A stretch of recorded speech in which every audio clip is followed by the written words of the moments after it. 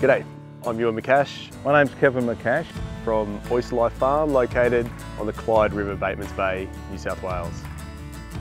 On our farm we're farming Sydney rock oysters as well as Pacific oysters, and we supply wholesale seafood processors in Sydney as well as online sales and direct to restaurant sales. Oyster Life Farm is not a traditional farming structure, it's actually a share farm, and that's how we've been able to scale up operations significantly. We started off, it was Ewan and I working together to develop the farm. There's a lot of work to do early.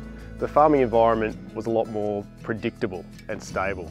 The last few years have been probably the most challenging years we've seen, with fires, floods, more floods in the last year than we've had in 16 years, and it's been a totally different environment. The combination of both fires and floods has significantly affected the water quality. For example, when I first started farming 16 years ago, after a flood the water would clear within a few weeks.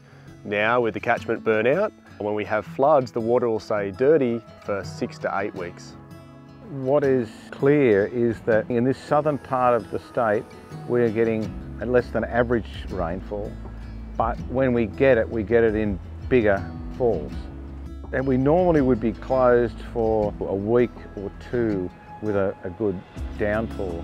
Now that's stretched out, and the last lot of rain, I think we were closed for 3 or 4 weeks more. And certainly this year has been very problematic in terms of being open for harvest. So that's been very difficult for the business.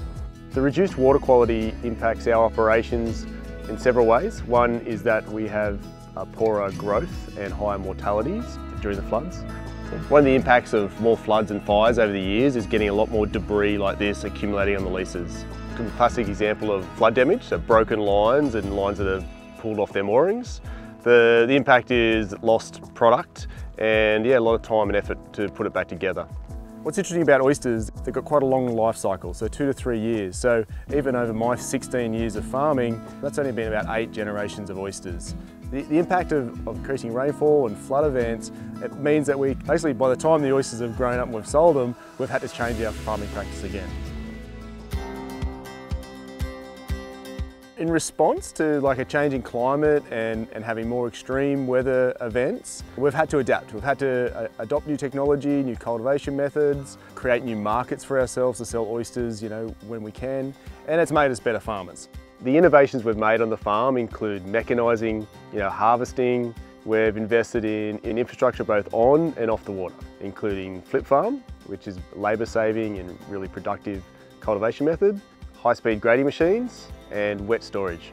This is a good example. We've got the new infrastructure flip farm baskets at the front line and the older baskets at the back. The benefits of the flip farm baskets, not only is it a lot more productive and less labour intensive, but it's also more robust. We're talking 25mm backbones. This stuff's designed for oceanic conditions, which is great when we're getting hit by floods, whereas the systems at the back are not designed for that kind of weather. Both flip farm and high-speed grading has allowed us to be more responsive when we have shorter harvest windows. So we can get on the water, harvest more and sell more in shorter periods of time. One of the impacts of floods is that we can't harvest oysters for extended periods of time. Investing in wet storage means we can harvest more product before the river closes. This is one of 4 wet storage tanks that we use to hold stock during flood events. It's an investment we've made to ensure we have good cash flow and we can service our customers when we're experiencing floods and other events that affect our harvest.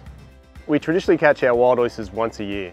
These nursery systems that we've now installed enable us to have a more consistent supply of baby oysters, and also it helps us to improve our genetics. So we're trialling disease resistant and fast growing genetic lines along with our wild caught oysters.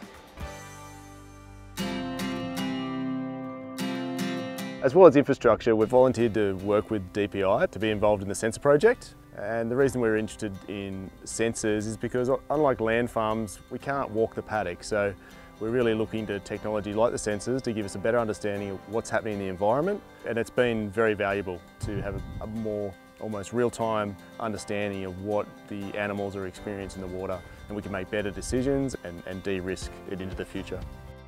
So an investment in technology, like working with DPI on the Smart Sensor program or subscribing to a farm operations application, means that we're much more responsive in regards to changing climate.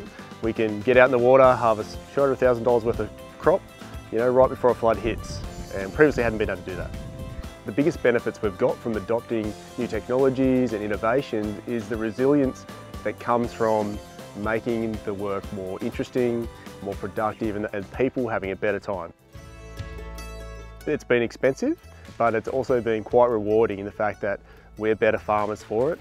And generally, I think we're actually a more productive and sustainable business in the long run. Our team is more engaged with what we do. They don't work long hours, they feel very productive, and they get to work with the best, most modern technology around. And I think because labour is our biggest cost, if we keep our people happy, that's where our resilience comes from, a happy team. People really engage with what we do and people enjoy their job. It's always been our philosophy that people are more engaged and creative and interested in the business if they are stakeholders. They've got skin in the game. Well, that's been a terrific business model for us. We always want to be innovative, change, and be agile in that change.